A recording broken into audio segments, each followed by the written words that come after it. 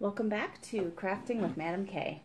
So I just showed a video on my new toy, the Craftool Pro hand press, and some of the features on how to put the Diamond Chisel set together and some basics about using it. So now I'm going to actually show you how to use it. So I'm making this apron. So it's a very large piece of leather. Personally, I think that this works best on smaller pieces of leather because, as I said, this wiggles, and this can sometimes pop out because it's only held in by tension. It's not screwed in or using a pin and lock method. So I think that when using a very large piece of leather, it's a little more difficult. A small piece of leather should be able to quickly, like stitching together a wallet would probably be more efficient with this, whereas stitching together a very large piece, I find myself spending a lot of time trying to line up the leather on the line. So on this apron, I'm stitching together the pocket. Let's see. I'm stitching together the pocket. So I already stitched the belt. Well, I already punched the holes for the belt completely. So one thing is, when you use large pieces of leather, you're gonna have a lot of leather behind the press. So the first thing I'm gonna do is I'm gonna roll up the leather so it can fit in the back behind the pin. Now it can come unrolled, but my husband actually had this great idea of finding a C-clip to hold it. So that basically looks like this, although this is a metal bangle bracelet. So little hack there, don't have to buy a clip, just buy a bracelet. And it holds the leather nice and rolled. So I'm gonna put that on.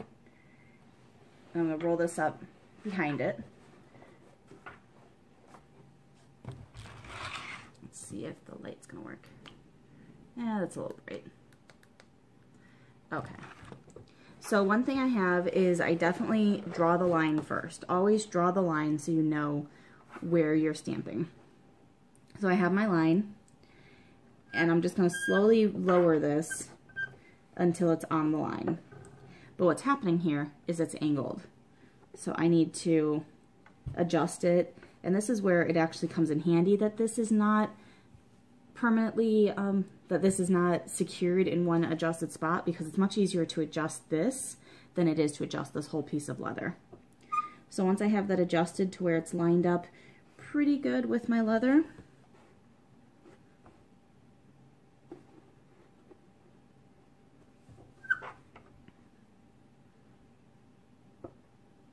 okay, now I'm gonna punch it.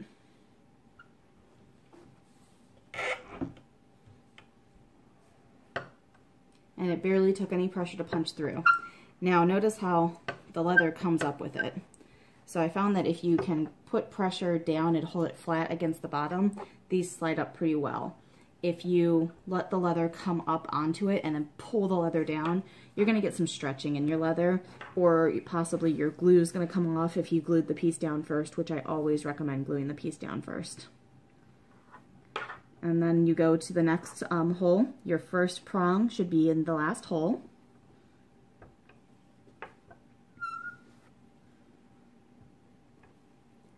Line it up again.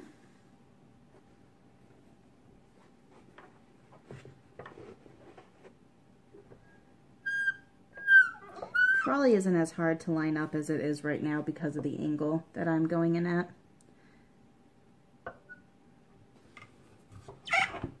And punch. Hold it down, let it come out. And it's that pulling the leather out that sometimes is going to pop this whole thing out, and you have to do that again. So it is pretty easy. I would recommend, again, you make your line first so you know what line you're following. Stand with this either in front of you if you have a short enough table, or if it's going to be on your right or left side. Put it on one of your sides and move the leather to where, like you're moving it away from you, like a sewing machine, so you can see where the line is going, not where the line is coming from. So that way it's going to be a lot easier to line up. The first time I did it, I was pulling the leather towards me, and I kept trying to like look on the other side to make sure all my prongs were lined up with the stitching line. So bring it towards you, you're going to have a better line of sight of where you're trying to put those prongs and line those up. So overall, it's definitely giving a very nice, I'll show you the belt. It's a very nice row. It was easier to keep my lines straight, and they're very consistent. So, and it was quiet. I was able to do this while my husband was asleep. So there's the benefits to it. I still think that doing it by hand has its benefits also because it's a little quicker. It's easier to line up on the bigger pieces, but the smaller pieces, I think this thing's going to save me a lot of time. So thanks for tuning in and having coffee with Madam K. It may not be the right way, but it's the Madam K way. Be sure to check out my next video and subscribe to my channel. Thanks.